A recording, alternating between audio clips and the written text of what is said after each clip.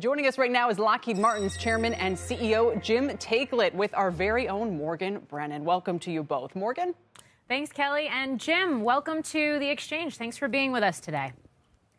Sure. Good afternoon, Morgan. Hi, Kelly. So as Kelly just mentioned, it was a mixed quarter. Supply chain challenges have been in focus now for a number of quarters. And not just at Lockheed Martin, but really across the industry in general. Is it safe to say, given the fact that you're maintaining a full year guidance, that the worst is now over?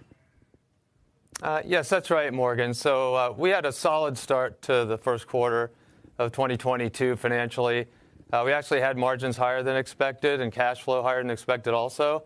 Revenue is a little light because of the COVID impacts that you kind of referred to there. And what really is going on, both in our suppliers' factories and in our own, is starting with the suppliers. They get cases either on or off the job. They then have to quarantine people from that plant or that office or that engineering facility. Work doesn't get done. Components do not get then shipped to Lockheed Martin, where we have our plants and factories and offices, where we would then assemble those components and parts. And above all of that is, unlike many industries, our industry typically bills and receives revenue on a progress methodology. In other words, it's payments periodically on the way to having a completed product, not just when you complete the product and deliver it. So with those progress type payments, if you don't get the components in or you can't install them because your people aren't there in the factory, that actually reduces the revenue. It's a period issue here for us where we think, again, we can make it all up by the end of the year here and hold our guidance. So speaking to that guidance, as your CFO, Jay Malavi, told me, the impact of the war in Ukraine is not factored into those numbers.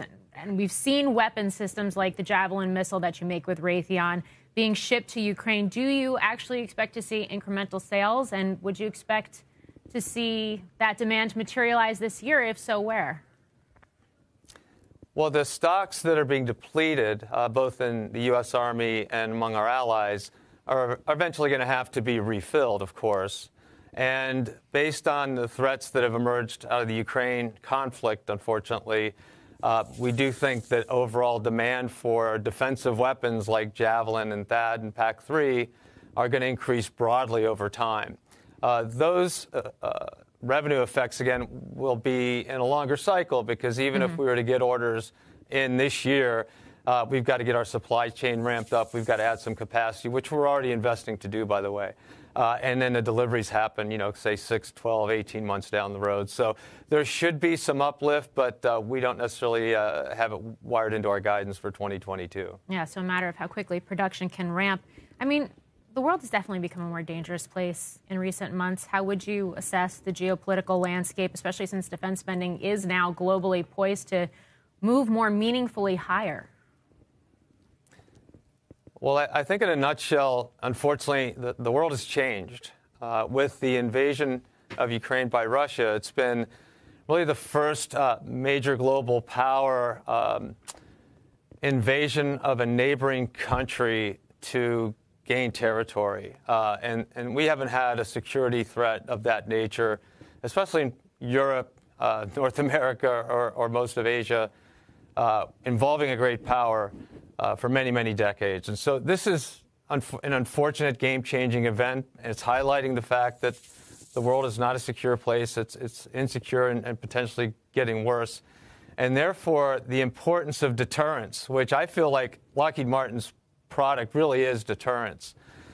The value of deterrence to society and to the free market economies of the world is as high as it's been since the middle of the 20th century, frankly. And therefore, the kinds of capabilities that our company and our cohort companies have in aerospace and defense are going to get more important over time and stay that way for a while.